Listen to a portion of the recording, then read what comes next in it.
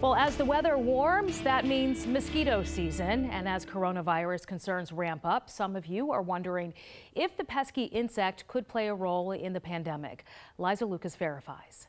The buzz around mosquitoes is building, and inquiring minds want to know, are mosquitoes carriers of COVID-19? We checked with experts including the World Health Organization, the CDC, and Harvard's T.H. Chan School of Public Health to answer your question. All of these experts agree there is no information or evidence to date that the new coronavirus could be transmitted by mosquitoes. The WHO even posting the news on their Mythbusters page, clarifying again that the virus is primarily spread when an infected person coughs or sneezes. So despite the itch mosquito bites can bring, based on information to date, we can verify that no, mosquitoes will not give you the coronavirus. Experts reiterate you can protect yourself by washing hands frequently or using an alcohol-based hand sanitizer. And remember to avoid close contact with someone who is coughing or sneezing. Do you have something for us to verify? Send us your ideas via Facebook, Twitter, or via email at verify@11alive.com.